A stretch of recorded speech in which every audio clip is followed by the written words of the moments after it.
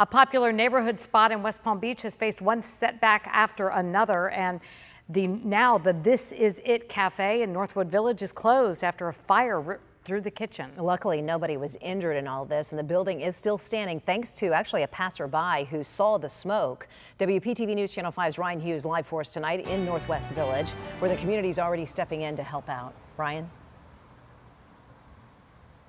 Shannon and Kelly, good evening. This is a cafe. It's been around for a while, and the owner describes it as a melting pot. Local politicians stop in for breakfast and lunch, police officers, firefighters, and many living in this neighborhood. But today they walked up and found this sign in the window: closed due to fire, reopen soon. And the owner took us inside today, showing us that damage. The flames pretty much contained to the kitchen area, but there is also a lot of smoke and a lot of water damage. The owner, John Biderwolf, he tells us it was an electrical fire that sparked early Sunday morning before he opened.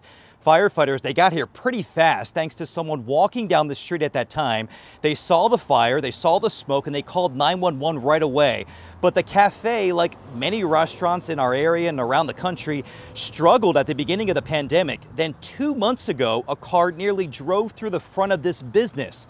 Tonight, after the fire, the community is coming forward, offering help to get this place back open as soon as possible.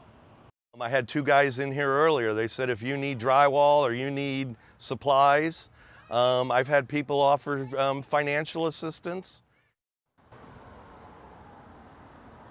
Yeah, a huge show of support, and the owner considers himself lucky, saying it could have been so much worse. On that sign, again, he is hoping to reopen soon.